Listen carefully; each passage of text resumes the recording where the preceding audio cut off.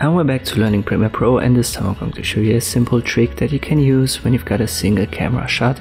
For example, when you do interviews or anything like that. We've got this simple clip right here. Just move to a position where he doesn't speak, so like a little bit of a pause. You can see the mouth is shut.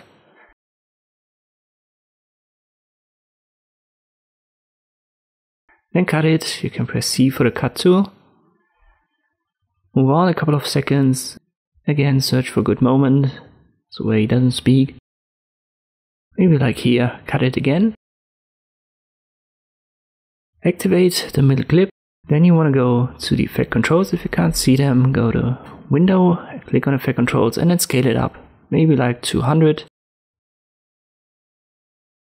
So now it's double the size of the original. And that already works. In some cases you also want to adjust the position. So again, activate the middle clip, go to position in the effect controls, and then in this case I move it a little bit to the left and a little bit down.